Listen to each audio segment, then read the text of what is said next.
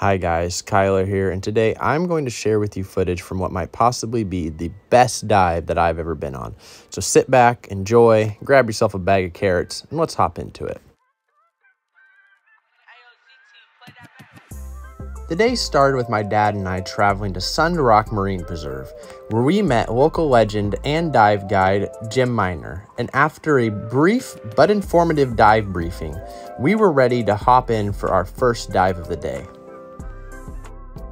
But in typical fashion, there was a miscue, and that miscue was my dad had forgotten his weight pouches in the car, so he was unable to sink. So after some underwater communication, it was decided that my dad would sit this dive out and would catch up with us on the next one.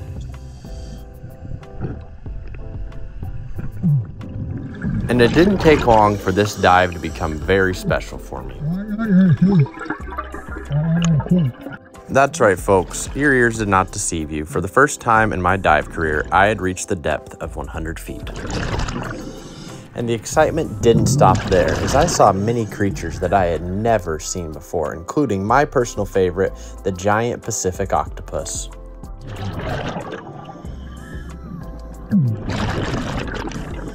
And we also saw arguably the cutest and most photogenic creature ever made, the wolf eel.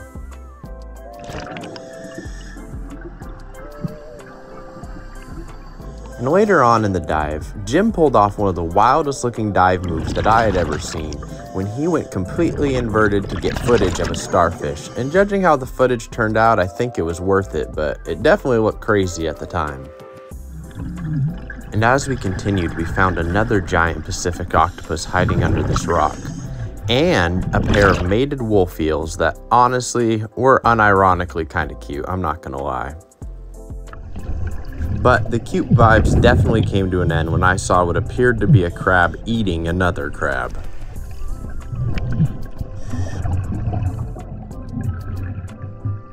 And after what was such an amazing dive for me, I just had to double check with Jim and make sure that really just happened. How deep did we go? 100 feet. That's what I thought. I needed clarification if we really did that. Wow, thank you so much for that experience. After a brief break and making sure we had all of our weight pouches, the three of us made a not so brief swim all the way out to the next dive spot where we began our descent. And as we were making our descent towards a shipwreck, I couldn't help but think about something Jim Miner had mentioned during our dive briefing. Yeah, lingcod. I'm not giving you the finger if I do this. I like you both. This is lingcod. This is the signal for lingcod because lingcod deserve this because they're the orneriest, meanest creatures underwater.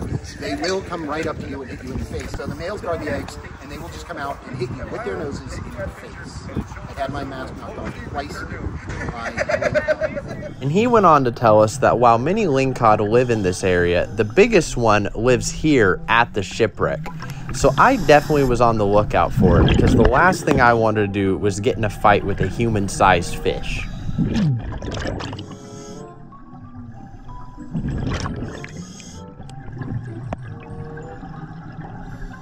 And after passing by a few good-sized lingcods, we made our way to the front of the shipwreck, where we found what was quite easily the biggest fish I have ever seen in my life. It was at least 5 foot long.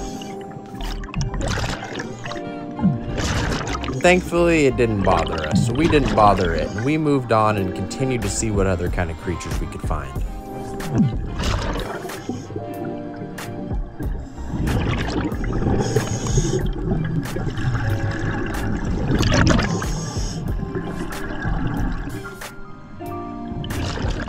For a second, I really thought this lingcod was coming to get me, but thankfully he wasn't. After that, Jim told my dad and I to sit here and watch him while he swam through the hull of the ship. And while him and I were waiting, another lingcod decided to come say hello to us.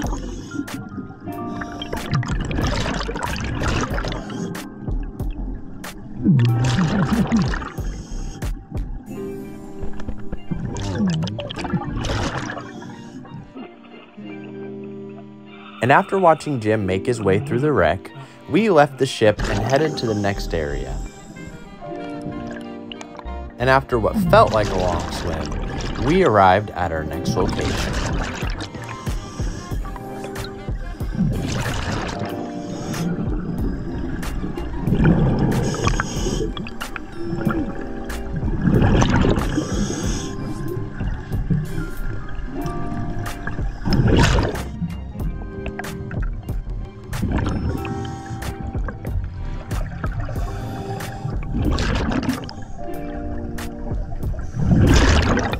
And after familiarizing ourselves with the local sea slugs, fish, and crabs, we took a moment to discuss that giant lingcod we had seen.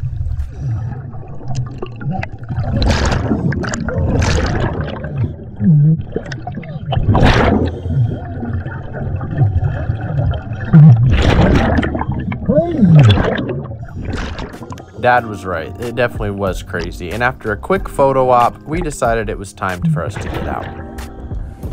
All right, guys, that was a great dive. I'd like to thank Jim Miner for being our guide. Be sure to check out his channel. What is it called? The Dive Plan with Jim Miner. Jim Miner. All right, so be sure to check that out.